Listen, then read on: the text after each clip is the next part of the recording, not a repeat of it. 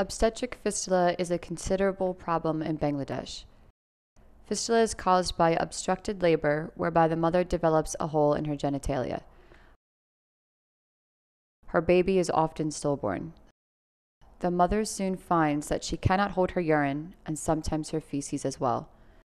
She soon starts to develop a foul smell. Her husband is likely to leave her. Eventually, she finds herself ostracized by the whole community. She will take residence in a family member's house and live a life of isolation and suffering. The population suffering from obstetric fistula is usually between the ages of 15 to 30, illiterate, impoverished, and unaware that help is available. As they are forced into isolation, they cannot work, leaving them financially desperate on family members to take care of them. They experience immense physical and emotional pain. In the area in which Hope serves, the average age of marriage is 15 years old and 50% are malnourished.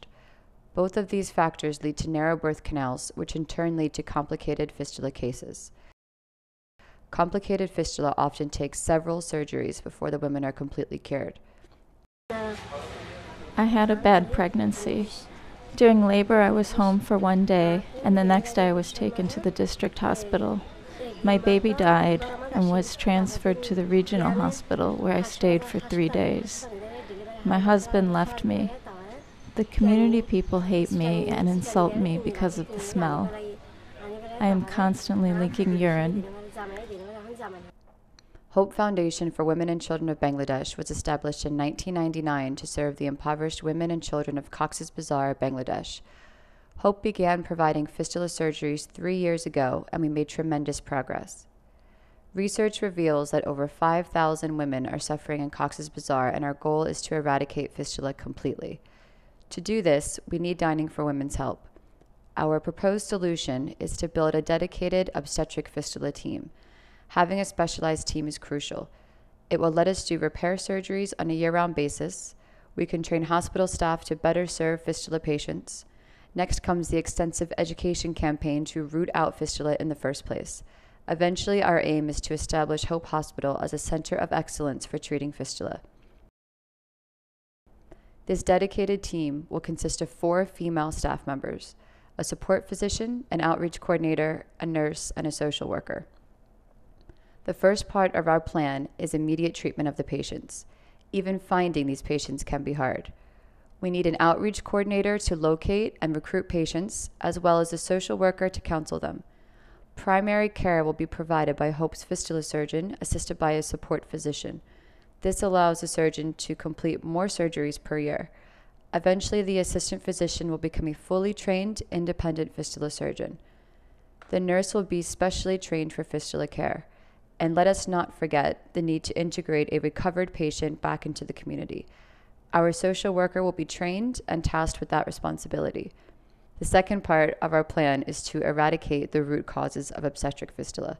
The outreach coordinator will travel to remote villages, work with Hope's Mothers Clubs, village birth attendants, medicine shopkeepers, and village doctors to educate them on what fistula is, how to identify it, and how to prevent it.